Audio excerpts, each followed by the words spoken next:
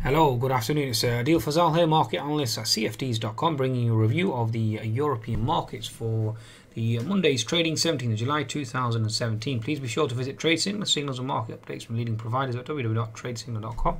You can certainly download the app at the Google Play and the Apple App Store. Okay, so where do we stand and where are we headed? This is the question. Okay, post inflation data obviously coming weaker than expected, which in turn has spurred US equities to new highs on the back of interpretation that Ms. Yellen was dovish during the week, and therefore the inflation numbers will certainly look force her to be even more dovish going forward, and therefore no rate hikes going forward, and even with potential of tapering being pared back as well, and therefore obviously everybody wants to go into equities, given the fact that obviously this fight against deflation or this reflation trade certainly has a long way to go, and therefore that's probably the best place to be parking your money. And that certainly seems to be the actual predominant thought process. Now, overnight Asian markets certainly give a mixed picture. We had the Nikkei more or less flat, so again, certainly isn't a vote of confidence for US equities from my perspective. Again, I think a lot of the traders there, a lot of investors really are, from my interpretation, we shouldn't really be at new highs at all. But the market does what it wants to do, not what I want to do, not what you want to do, not what 100 experts think. It does the opposite what the experts think. So the market is a market, and you just have to respect it and understand it, and obviously adapt and adjust accordingly. So put your ego to one side, swallow your pride, and carry on trading. Okay, so Asian markets overnight, Shanghai down 1.4%, down 45 points. The Nikkei data, like I said, was only up 19, so again, more or less flat. And again, the argument I put forward is it's not exactly a vote of confidence for US equities. Therefore, the actual breakout on the S&P 500 could very well be a potential fake out, and we could get a sharp reversal, especially given the fact that the number of unfilled gaps that we have left behind that needs to be closed. I mean, one of the main gaps that we have here is at 24.24, and that was when Mr.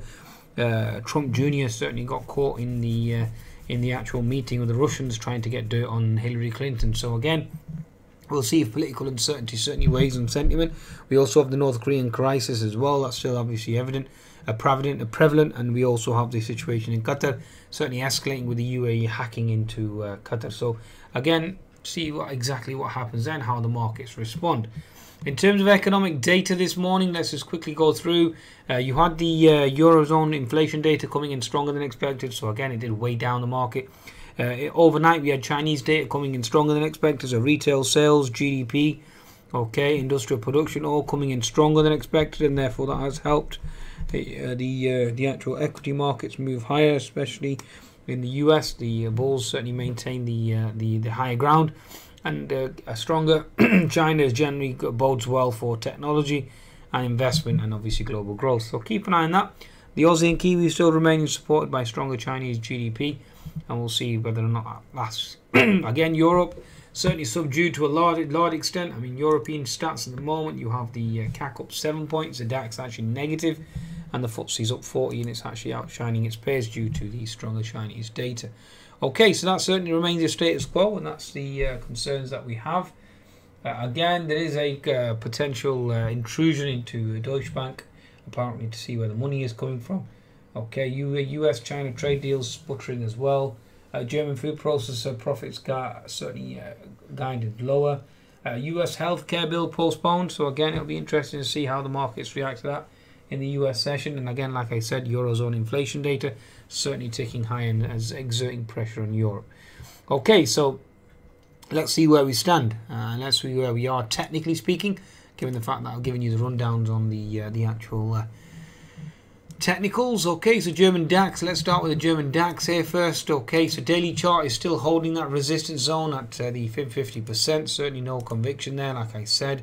60-minute chart actually has been weak today. It's certainly retraced at 12.540 and has subsequently bounced from there. I mean, the movement has been pretty impressive. I mean, opening up at 12.650, then obviously selling off down 100 points and then reversing back up 70. So the German DAX certainly is volatile today. Okay, so if we take a pivot high from here, we can connect it to here. So again, if we do push high 12.650, it certainly looks like your resistance zone. Given the fact that we haven't made higher highs, we're actually in a lower low. That certainly is a negative sign from my interpretation. Okay, in terms of the FTSE 100, again slam banging to that key resistance on the daily into that fib 50%. 60-minute chart, and the FTSE at the moment has this inverted head and shoulders formation, so just be wary of that. Okay, potential target is 7455. 10-minute chart, we've certainly held resistance at this key 7426, 7425 zone. Okay, we've certainly broken out this key resistance here, which was at 7412. It'll be interesting to see how we respond once we retrace that and hit that level. But for now, you're certainly capped at 7425, 7426, and you also have resistance at 7440 as well. So again, it'll be interesting to see how the markets respond. French CAC at the moment certainly capped at that key resistance at 5245. Again, stronger inflation data is certainly hurting the French CAC's ability to move higher. So again, bear that in mind. Okay. In terms of the Euro stocks, last but not least, let's look at Euro stocks. Key diagonal trendline resistance certainly not being helped by the stronger inflation data in Europe. Again, it's trading sideways, no real conviction. Certainly not pushing to new highs. So from my perspective, we've bounced off that 3505 pivot low, certainly putting in a lower high. So lower lows, lower highs certainly remain the rule of the game at present. Certainly isn't a bullish sign, is it, folks? Okay. And again, this is why it certainly leads me to believe that the US equity potential breakout may well be a fake out, and we'll see exactly how that market responds. Okay, I think that's a good summation for now. Please be sure to visit cfds.com for your trading needs and certainly take advantage of that bonus. And like I said, please do visit Trade Signals and market updates from leading providers and download the latest app. Goodbye now.